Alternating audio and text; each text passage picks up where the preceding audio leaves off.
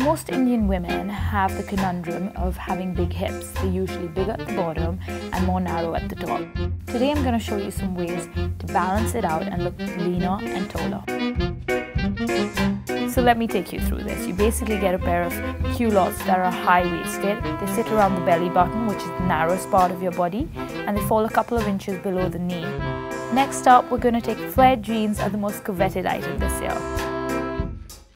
You need to understand what sort of flare is right for your body. So if you're rounder around the hips, you need to get a flare that opens up mid-thigh.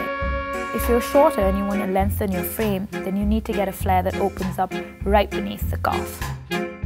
So I've picked a pretty off-shoulder blouse that shows off your décolletage, which is the loveliest and most feminine part of your body.